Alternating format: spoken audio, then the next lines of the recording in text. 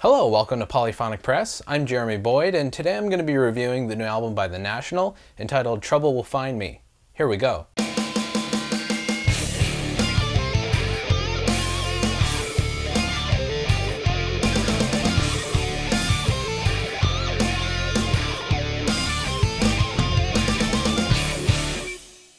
So The National are an American rock band formed in Cincinnati, Ohio in 1999. They were quickly signed to Brassland Records and released their debut album in 2001. Since then, they've been very prolific, releasing 6 albums and 2 EPs. This is their new album called Trouble Will Find Me, and it was released on May 17th, 2013. This album starts off with a song called I Should Live in Salt, and it's very soft and acoustic driven to start out with the tambourine keeping time and the sound of the vocals and the whole vibe of the song. I immediately thought of the Brian Jonestown Massacre. Although it's a little more polished and a little more high fidelity, that acoustic kind of psychedelic vibe is still there. It's a very easygoing song, and the electric guitar swells in the background and the chorus really give it a little emphasis and really elevate the song into something more. I really like this song as the album opener. It really kind of eases you into the mood for the rest of the record. The first single from the album is a song called Demons, and right away I immediately thought of Nick Cave when I heard the vocal performance. It's got that deep baritone kind of talk singing that Nick Cave does really well. He's clearly an influence on this track, and with the chord changes and the melody in the chorus,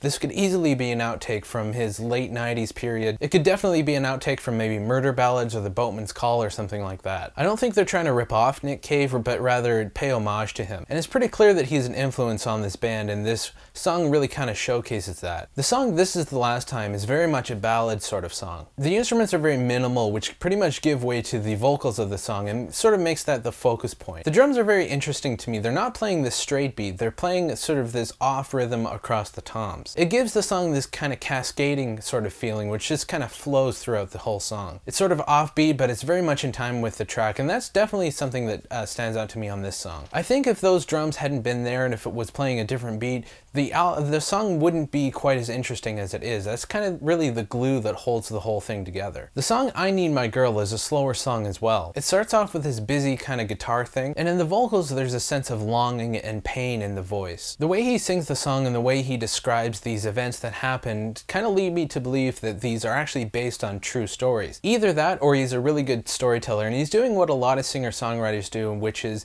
just kind of taking on a character within the song. The album ends with the song Hard to Find, which is a slower, soft ballad kind of song. It's very gentle with the piano and the subtle electric guitar work, and the drums kind of slowly come in, and it just kind of builds up. It gives you a clear endpoint for the album as it kind of just trails off towards the end. It's kind of like the end of a movie where it leaves you behind with the characters as the credits kind of roll in. That's kind of how the song ends. And I kind of feel like this song was meant to be the album closer. That's kind of how it was written. The production on this album is very well done. There's very little mistakes. Everything's mixed really well. And I feel like they spent a lot of time getting a really good mix and recording everything very meticulously. It doesn't feel like it was sloppily put together. It feels like everything was pretty much planned out. To be honest, this album didn't really excite me as much as I wanted it to. Although there are a lot of good songs on here, I don't feel like anything really stood out to me or anything like that. I don't think there was a bad song on the album, but I don't think there was a really great one either. It just kind of lived up to the standard, but didn't really exceed it or anything like that. So for that reason, I'm going to give this album a 7 out of 10. So anyway, that's what I thought about the album. Let me know what you guys think in the comments or with a video response.